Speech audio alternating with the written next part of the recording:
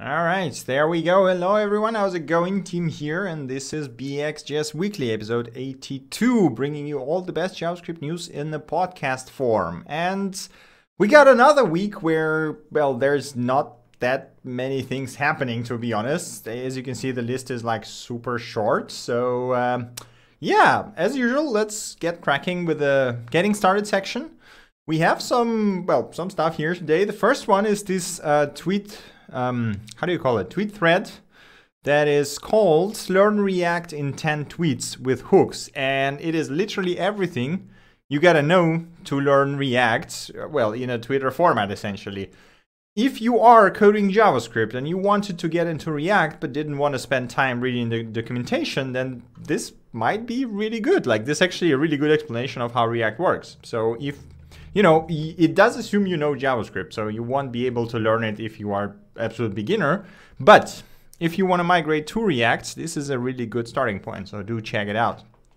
All right, next thing we got here is how to collect, customize, and centralize Node.js logs. This is a pretty nice tutorial on Winston.js and using the transports to aggregate and centralize your logging. If you are new to backends and you never worked with login centralization, you never heard about Winston, then do check this one out. It does a pretty good job of introducing it, describing how the transports work, how do you centralize stuff, and then how do you analyze it. Well, in this case, I think they specifically talk about their own Datadog platform, but you know, there's Elasticsearch, Kibana, and all that stuff if you want to go open source. But a pretty nice tutorial anyway. Hey Kepler, welcome to the stream. I've been using Winston for a long time. It's a very good log aggregator. Yes, indeed. I've been using Winston for quite some time as well. And when you want distributed logging with like transport support and, you know, the fancy features, it is actually really good. So can recommend it as well, absolutely. Okay, continuing, we got working with GitHub Actions. A very detailed, like just look at the length of this thing. Very detailed write-up on working with GitHub Actions and not just, you know, writing your own workflows, but also building your own GitHub Actions using Node.js, JavaScript, and Actions packages from GitHub itself. So if you are interested in GitHub Actions, if you are interested in building your own GitHub Actions, the custom ones that would do something that is currently not done, I mean, it works really well actually for, you know, automating the repeated tasks. And yeah, this guide basically has everything you ever want to know about building your own actions, even with, you know, TypeScript integration, stuff like this, testing. It is insanely detailed. So again, if you're interested in GitHub Actions and wasn't sure where to start, then do check this out. I would say this is probably even more comprehensive than the official docs right now, because, you know, even the like the GitHub Actions is still in beta, so let's give them some slack. But the official documentation is lacking in a lot of places. Like sometimes you just have to go into the GitHub Actions issues, tickets, and community to actually find the correct answers. But this article has everything you got to know to get started with building your own and using them in your custom workflows. So if that sounds interesting, do check it out. Right, continuing, we got thinking in React hooks. A very nice introduction to React hooks and how do the old class-based React components translate into the new React hooks workflows. So if you are using React and if you want to migrate to hooks but didn't have time to go through the official docs and want something a bit more condensed, then do check this one out. It's actually very visual. There's this super nice I don't even know how to call that. It's like chart. I mean, it's not chart exactly, right? It's just like code mappings, I guess, that make it very obvious how do you take the old methods and convert them into new React hooks, like the class methods translate to React hooks and your components. There's also comparison of length of lines, which is, you know, not the best way to do that, but hey. So yeah, if you're interested in hooks and wanted to migrate from your old React components, do check this one out. It's actually quite good.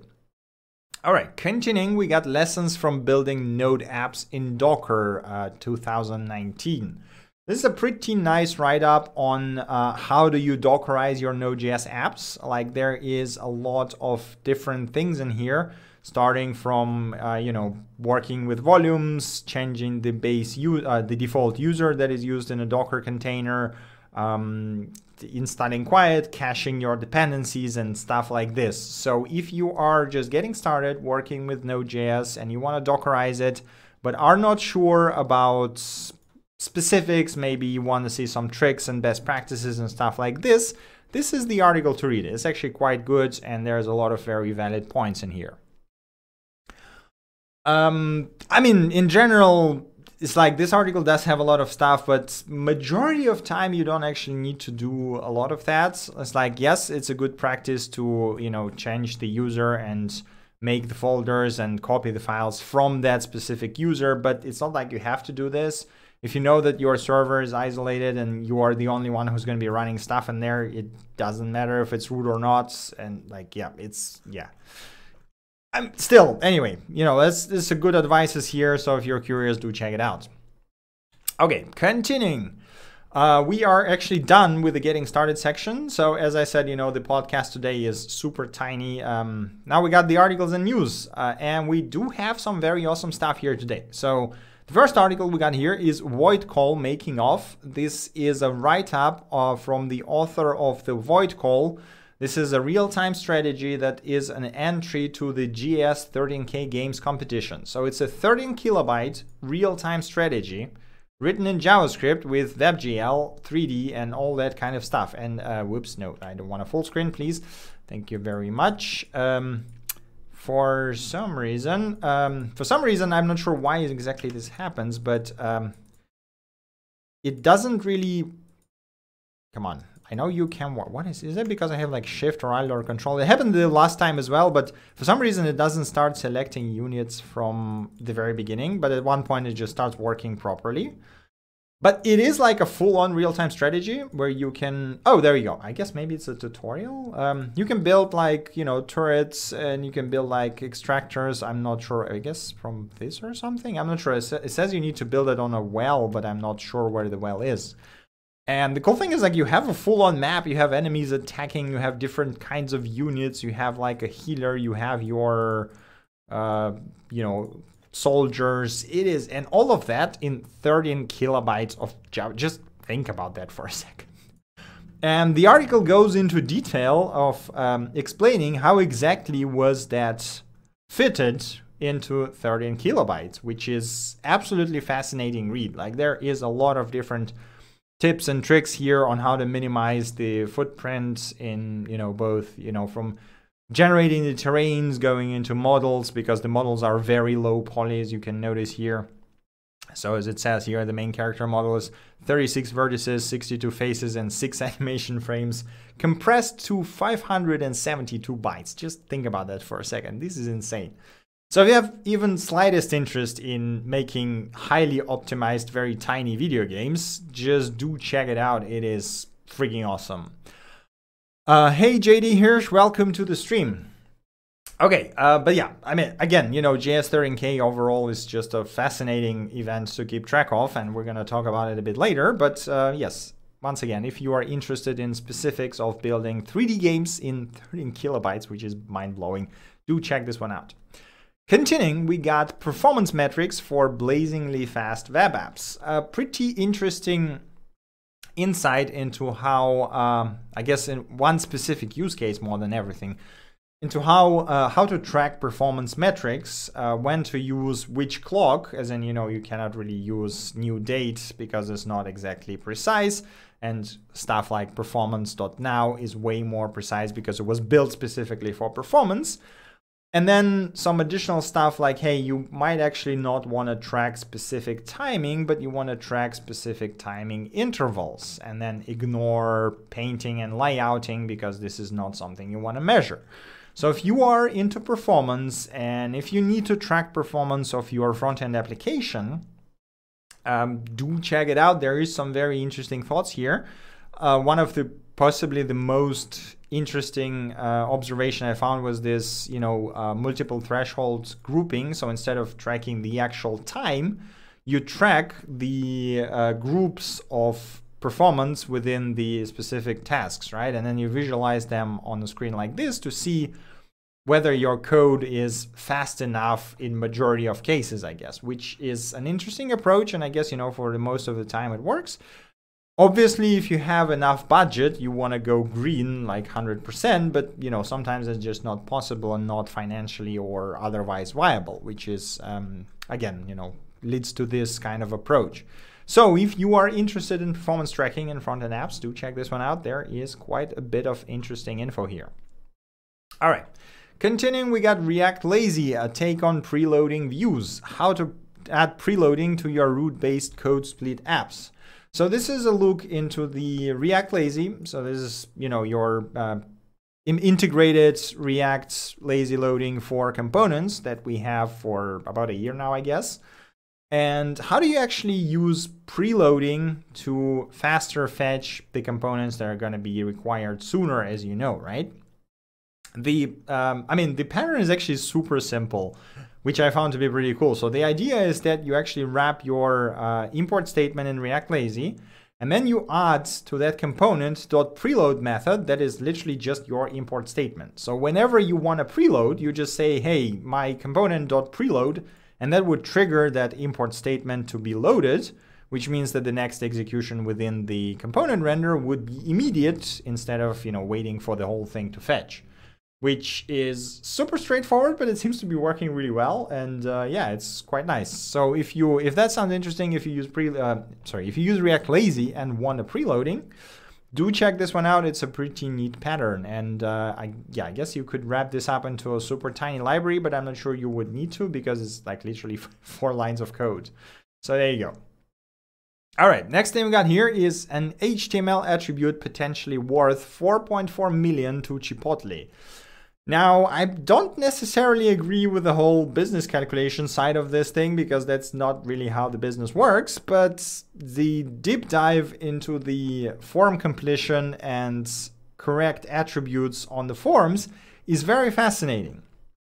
So the problem here is that the Chipotle has the online ordering form and they have the card autofill there, right? So you can autofill your card. But for some reason, if you do autofill the form breaks, right? And the author here goes into deep dive to figure out why exactly this happens, because he's 100% sure his autofill is valid and works totally fine, right? Now, the problem is that the form has custom validation logic that basically cuts the card year into the 2 digits, which means that if your autofill has year 2023 or whatever, and this form will mask it, it will mask it to 20, not 23, right? Which is wrong data, so your credit card company will reject the payment. And all that could be fixed by just specifying length 2 on your field so that you would immediately basically cut it to the correct thing, right? And I mean, okay, then he goes into calculations of how much money they lost because of this, which I don't think that works this way, but you know, that's a different question. Nonetheless, it's a pretty interesting deep dive into the form validation and sort of preference to use the default input features over custom validation methods because it's always more reliable. So if you're working with forms, do check it out. There is some interesting lessons to pick up here. All right. I think this is the last article we have here today in Articles and News. It's titled Why JavaScript Tooling Sucks. So the whole premise here is that, yes, JavaScript tooling went a long way, right? So with, like, if you compare the JavaScript today with JavaScript we had, I don't know, in 2009 or even before that, it is a lot better. But the tooling is still really hard to use. Like, this is the main point, right? So the tooling is too hard to use and it's not your fault. And this is from Swix. He is quite avid open source contributor. I believe he's like one of the guys who contributes to Gatsby, for example, and he has like a ton of tooling packages that he maintains himself. So all of this criticism is not coming from a random, you know, person on the internet. It's actually coming from one of the authors of this set tooling. And he deep dives and looks why exactly tooling is it stated it is. Why is it hard, and what can we actually do to make it better? And it's not just the technical reasons, like, you know, hey, JavaScript wasn't actually made for this originally, but it's evolved since quite a bit. You know, that we have this insanely large community We have the moving targets and moving goalposts. This is actually one of the reasons that I think a lot of people miss, because JavaScript is not just a single runtime, right? We have like insane number of runtimes, and all of them kind of work in the same way, which is, you know, this ephemeral goal of Java, which is like, you know, once write, run everywhere, which never kind of worked out for Java. But yeah, it's a very interesting deep dive into the whole state of it, along with more kind of, I guess, social / political topics of, you know, stuff like, hey, we actually treat tool makers as tools. You know, the people who go ahead and complain about open source free tooling and get annoyed that their issue is not fixed immediately. And the same goes for like funding and stuff like this. It is very interesting. So again, if you have any interest in open source, if you have any interest in JavaScript tooling specifically, not necessarily technical, I would encourage you to read that. There is a lot of interesting thoughts here. And it's just, yeah, a very nice deep dive into the current state of JavaScript tooling, I guess. The title is clickbaity and very provocative, but, you know, intentionally so. All right. That is actually it for news and articles. Again, very tiny podcast today. Now we got a few tips, tricks, and bit-sized awesome bits. Bit-sized awesome bits sounds terrible, so let's not do that again. All right, the first thing is, today I learned that if you visit DevTools source tab, right after using performance tab, you get benchmarks, which is something I didn't know as well before seeing that tweet, and something that is absolutely awesome. So if you open your inspect tab, right, if you go to the performance tab, then you start like benchmarking, then you reload your page or whatever, collect the profile for performance, stop it, and then go into the source tab. And obviously, I guess it won't really work that well for minified source. Okay, this is not what we want. Is there like some JavaScript here actually somewhere? I'm not sure Twitter was a good idea to. There we go, there's a bundle. Yeah, the problem is it doesn't work well with bundles because it writes performance per line, which, you know, in production is basically useless. But if you run that in development mode, and I tried that, it actually gives you some really cool metrics about your code. So you can actually see, you know, okay, this for loop takes 100 milliseconds. So, hey, maybe you want to adjust something or memoize it or whatever, which is actually really damn helpful. So if you are care about performance, basically, do take note of this feature. Next thing we got here is a commit to Chromium to V8 specifically. So the top level await finally landed in V8 along with a bunch of tests. And I believe the test version of Node.js is already available. So if you want to pull from the pre-built test Node.js binary, you can actually play around with top level await, which is quite welcome change. And next thing we got here is this nice pattern that I never actually thought about before. So, you know, everyone knows that if you use a sync await, if you await two promises sequentially, this basically will block, right? So it will first get the cats and then get the dogs, which if they are independent, you can do this in parallel. So the typical approach is to say, okay, promise all, and then just destruct the result with array destruction. No, destructuring is what I want to say.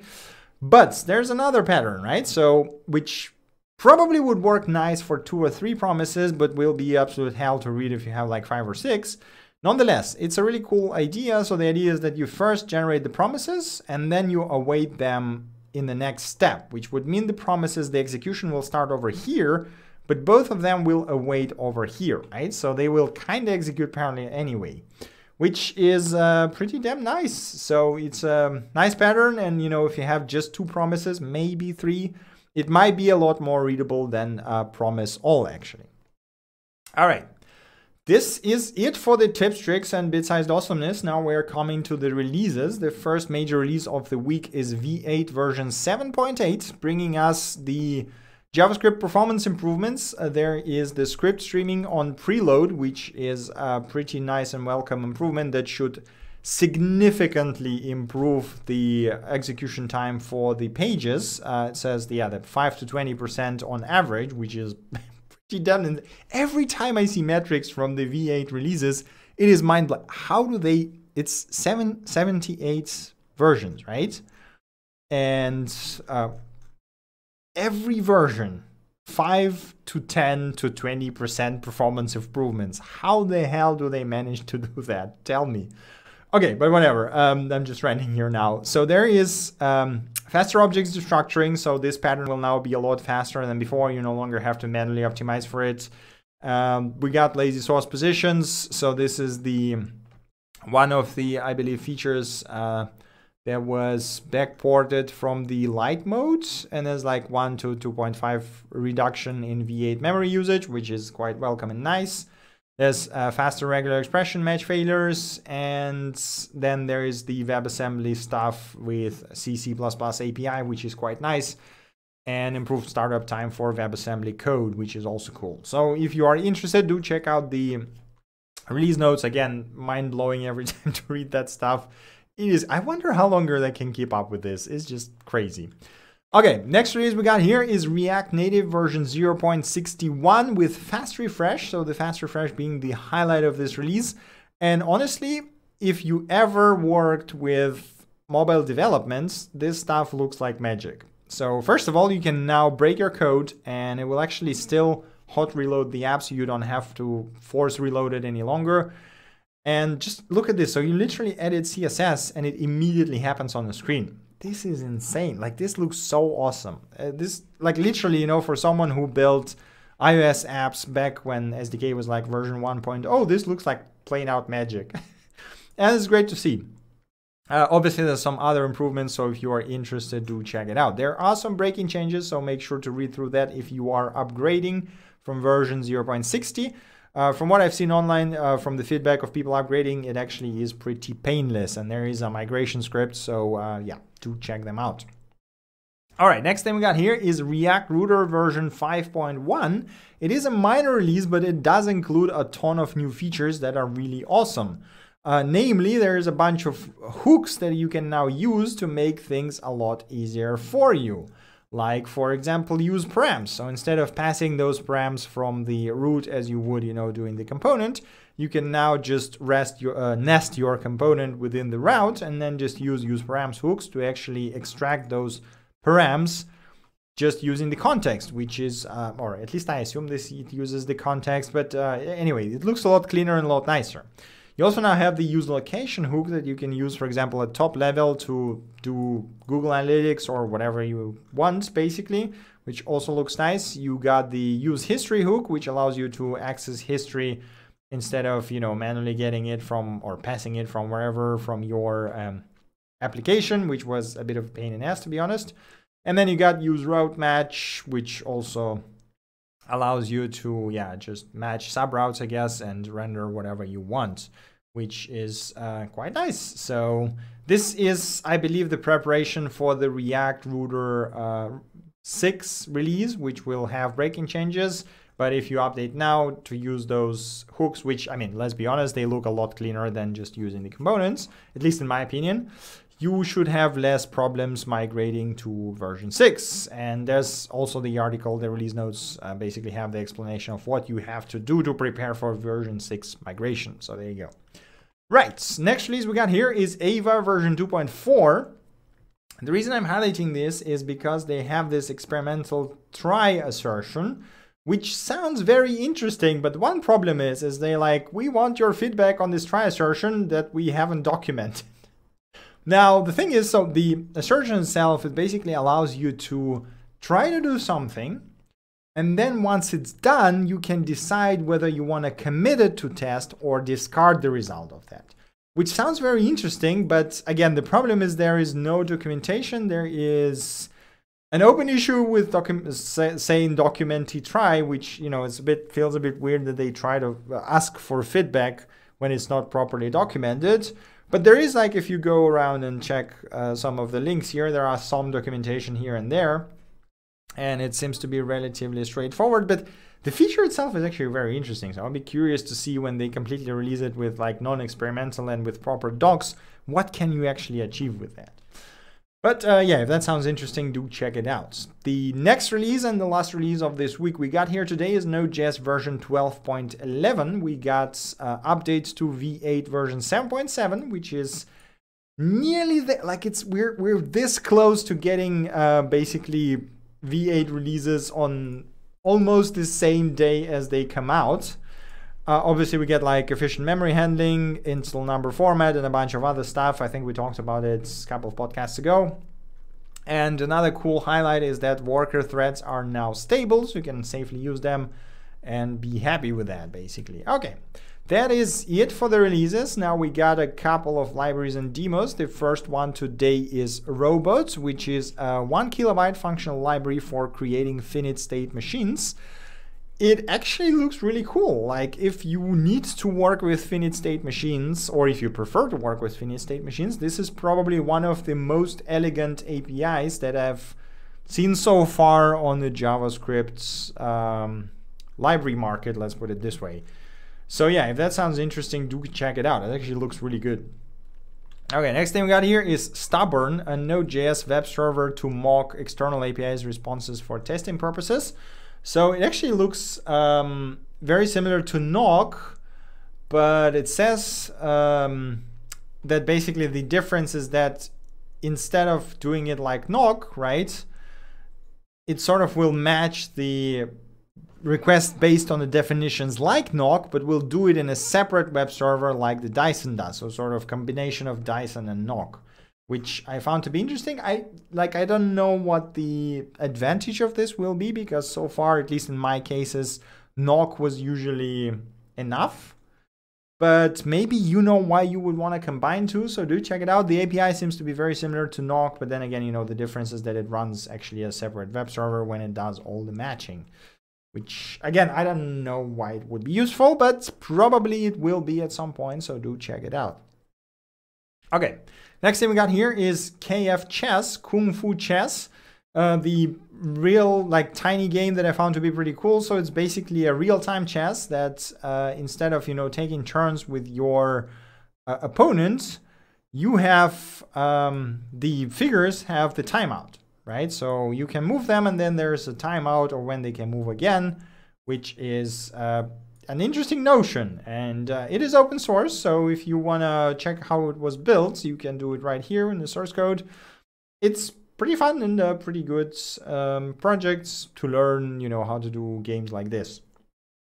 Okay, continuing, we got Geometric, a JavaScript library for doing geometry. Yes, this has all the functions that you might ever want, or I guess majority of functions that you might ever want for working with points, lines, polygons, angles, areas, distances, and all the other geometry related stuff.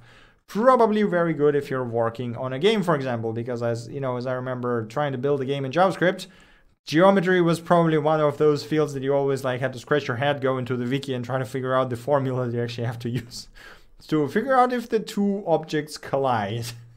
Now you can just use a function here, which, you know, is quite nice. So if that sounds interesting, do check it out. Next thing we got here is DeckDeckGo, the open source editor for presentations, also available as a full-on demo right here. You can just start using it without registering or anything. I guess my JavaScript is a bit blocked here. There we go. Come on, start working. No? What is happening? Is it because of ad block? No. Okay, do you need iframes? Maybe it's down. Okay, last time I tried it actually worked for me fine, but the thing is open source, so you can actually clone the repo and use it locally if you want to. It's a progressive web app, which is, you know, very nice. It looks actually pretty fancy. Like, it has a lot of features and slides and remote presentation and sharing and everything. So if you are interested in Markdown-based progressive web app for presentations, do check it out. It actually looks pretty solid. All right. Next thing we got here is ENDB, simple key value database with multiple adapter support. So it's sort of an high-level abstraction for doing key value storage, and it supports a ton of things, including Level, Mongo, Redis, SQL, Postgres, and SQLite. If that sounds interesting, do check it out. The API is like super straightforward. You basically get set, all, has, clear, delete, and then there's math, which I'm not sure what it does, but there you go. Yeah, if you ever need to work with multiple data key value stores, I'm not sure why you would want that, but there you go. Okay, and the last thing we got here for today in demos is the all list of all entries for JS 13K games. There is 245 of them, and some of them are absolutely bonkers.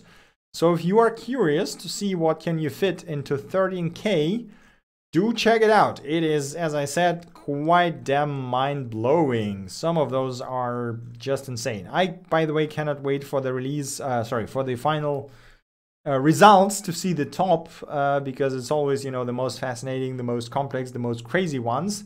I think the voting will end in, 5 days, so 6 days essentially.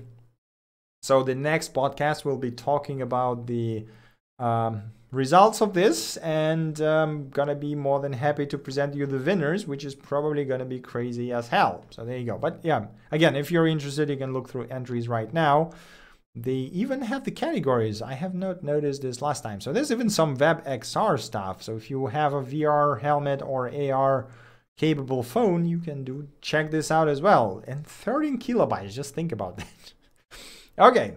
That is it for the libraries and demos. Now we have a couple of interesting things to close this off. First announcement is that Hacktoberfest has actually almost started. We got, 2 days, 3 days until it begins. You can already sign up for the Hacktoberfest itself. You, as usual, need to submit 4 pull requests to any repos. Just submit, they don't have to be accepted. It's just they don't have, don't abuse it. If maintainers mark them as spam, you will not get your t-shirt. But if you submit 4 pull requests that are useful in some way, and even if they get rejected or closed in the long run, you will still get your nice t-shirt from Hacktoberfest. So it's a very nice opportunity to contribute first time to any open source project you might be using. So do not sit out there, reach out to the maintainers, open a pull request, help them with something, even something small like, submit a docs change or documents, some additional things. It's very easy. And get a very nice t-shirt, which probably will have the Hacktoberfest logo, which looks very vaporwave this time around. But just get hacking. And they have like a lot of things that can help you basically go with that. And yes, you have your progress and everything, and I already signed up, as you can see here. Cannot wait for yet another t-shirt and more contributions. I don't know what I will try to contribute this time around, but last year I contributed to Node.js, I think, and it was pretty nice. Right, and the last thing we got here for today is the announcement from Microsoft. They just published a new video series for beginners to learn Python programming, which seems to be pretty comprehensive and very nicely made. So if you are getting started with software development, or maybe you're coding in JavaScript for quite some time and you wanted to dive into Python because there is a lot of, deep learning, machine learning, and AI happening in there essentially, well, now you can. They have a very nice set of videos that will guide you through everything, including even some machine learning related stuff. So yeah, it's actually quite awesome to see something like this being published by Microsoft. When I see stuff like this, I start to wonder if I should just go work for Microsoft, because they've been doing so much cool stuff lately. It seems like a very fun place to work at. But there we go. Right, that is actually it from my side. As I said, we didn't really have that much stuff today again for some reason. I'm not sure what's up with the end of September. But yeah, that's basically it. So if you guys have any questions, suggestions, or you want to share your own projects or your links that I might have missed this week, do throw them into the chat right now. If not, we can wrap this up here. As usual, you can find all the mentioned links on the GitHub or on bxjs.dev website. We have a Discord server to discuss anything JavaScript or video games related. You can join it and talk and ask for help and discuss things or share your projects. If you have anything to share, reach out to me on Twitter or Twitch or whatever the hell you want. Basically, I'm more than happy to cover your stuff. That's basically it. Doesn't seem like we have any questions or suggestions. I have read the tweet about the better async await pattern, and I have to say, insert that doesn't make work. What? Sounds good, doesn't work. Yeah, I mean, that's what I said, right? So this pattern will work okay when you have like 2-3 promises, but as soon as you start having a lot of them, Promise.all would be a lot more readable. I totally agree with that sentiment, and yes, but it's a very nice pattern when you have like, 2-3 promises, because it just looks cleaner and it's probably easier to understand than Promise.all. at least faster to understand. Maybe I'm not sure, but it's not a bad pattern. Let's just leave it at that. All right. Any more questions, suggestions, or anything you guys want? Let me try that again. Any more questions, suggestions, or anything else you want to guys? What is wrong with me? I can't even pronounce the. Okay, you know what? That's it. Doesn't seem like we have any more questions. So thank you guys very much for watching. As usual, if you missed it, there will be a VOD available immediately on Twitch or on YouTube in a few hours. That's basically it. Thank you guys very much for watching. Thank you for your continued support. Have an awesome rest of the weekend or rest of the week if you are watching the VOD of this. And I see you next time. Bye.